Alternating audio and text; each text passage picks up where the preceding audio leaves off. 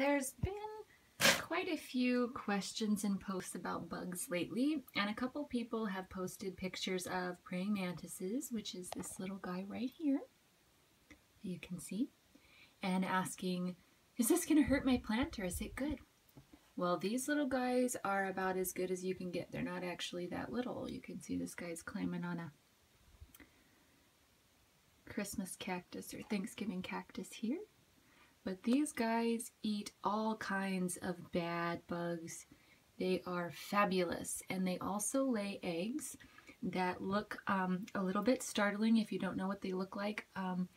There's a little almost cocoon looking thing about 1 inch long, and they're maybe, you know, anywhere from 1/2 inch to 1 inch high, and they're brown, and there's this big mound that can just be attached. You know, it might be as big as a whole section here. And I don't see any egg clusters around where I can show you that, but you can Google them and see what their egg clusters look like, because you want to make sure you do not destroy them. A lot of times if you find groupings of eggs, you really want to just kind of squash them or toss them out, because a lot of times they're pests. But we want to make sure we're not harming any of our good predator bugs. So these guys are right up there with the ladybugs. They are fan-freaking-tastic.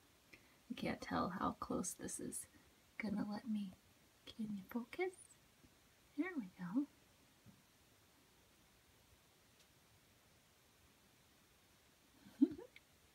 Alrighty, so there's a praying mantis for you guys. Have a great week and happy growing!